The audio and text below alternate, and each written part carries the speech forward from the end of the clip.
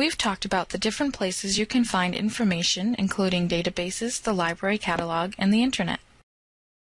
How do you decide if the information that you found is appropriate for your research topic?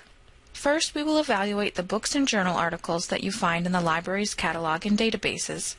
Even though the library purchases materials that are usually appropriate for academic research, they may not be the best items to use for your research. The following 5 criteria will help you to determine if a book or journal article is appropriate for your research paper. What type of coverage does the book or article have? Make certain it addresses your research topic. Each book or article should provide a variety of information. Consider whether you need primary or secondary research.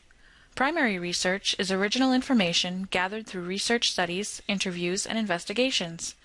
Secondary research is analyses or collections of information gathered from primary research. Who is the intended audience? Is the book or article aimed at a specific group or population? Make sure that the information is not too basic, too advanced, or too technical for your project. Is the article from a peer-reviewed journal or a popular magazine? Is the author an expert on the subject or affiliated with a reputable organization? Determine whether or not the information is well supported by research or other evidence. Be sure that the book or article is up to date relative to the field of study. Some subjects will require information that is less than 2 years old in order to be considered on the cutting edge of research. In other subjects, you may be able to use materials that are much older. Consider the objectivity of the author and the content of the book or article. Ask yourself if the author has any bias or conflict of interest.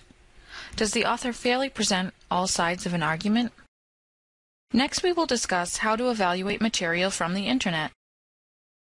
There is a lot of information on the Internet, some good for your research and some bad. The trick is to determine which resources are appropriate for your research topic. One of the most important things to remember is that anyone can post a website. You can ask yourself evaluation questions as you look at websites to determine if they are appropriate for a research paper. It is important to consider the purpose of the website. Ask yourself, why was the website created?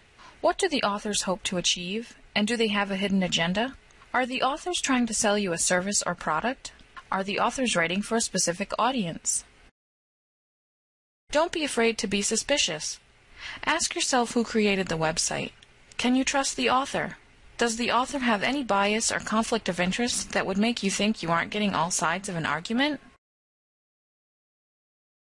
First, can you determine the website's author? Next, ask yourself if the author is an expert on the topic or just making up information.